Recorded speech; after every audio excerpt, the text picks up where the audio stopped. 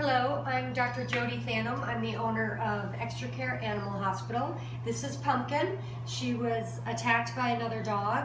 When she first came in, she was very sick. She had almost 105 temperature, multiple bite wounds, a very large bite wound in her back leg her leg was 2 times the size of normal.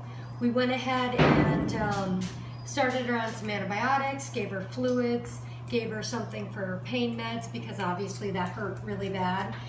She also has a couple fractured teeth that we're going to go ahead and take out.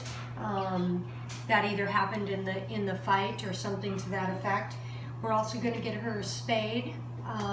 We're very happy to be working with Everglades Angels Rescue, taking care of their pets. They're doing a very good job.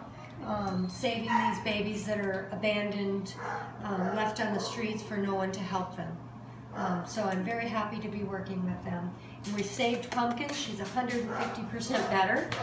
Can you look up, sweetheart? I'm a little nervous. Yes, you can. Thank you. Oh.